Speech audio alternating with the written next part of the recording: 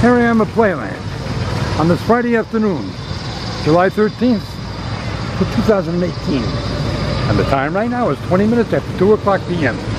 Now look at this.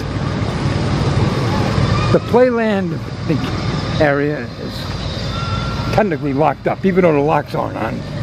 It's closed, so that's telling the public do not enter. No ride access. Well, I got news for you. If it were up to me, I would do away with this and there would be all rides there. And Playland would make more money. But it's not going to happen because I'm not running this place. I wish I had a rich uncle who would let me inherit it. Boy, things would be so different. It would be just like it was before the 1966 fire. The magic carpet would be in place. The funhouse would be back. The rotor jets, I would be a legend, boy. I'd be on the news, I'd be splattered all over the place, you know. The magazine covers, you name it. Here we go with the go-karts. This short little track. We should do away with a couple rides over there and extend the track and make it very large. That's what I would do if I owned Playland. If I was only the private owner like Disney, what I would do to this place. You have no idea.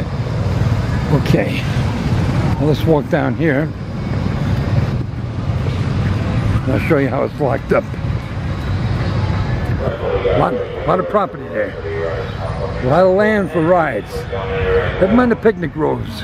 We got enough picnic tables down there where Lou Talby's dock is, where his boats are.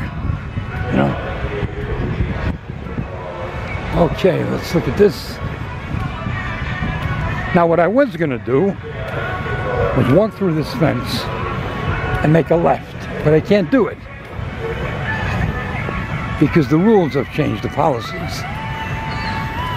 It's locked.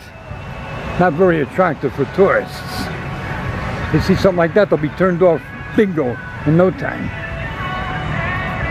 Alright? Employees only. So I can't go in there and get in trouble. Now, what are you going to do? See how times have changed? Now I got to walk all the way around to see how the new boardwalk is. The seaside boardwalk, I should say. Alright. So that completes the video.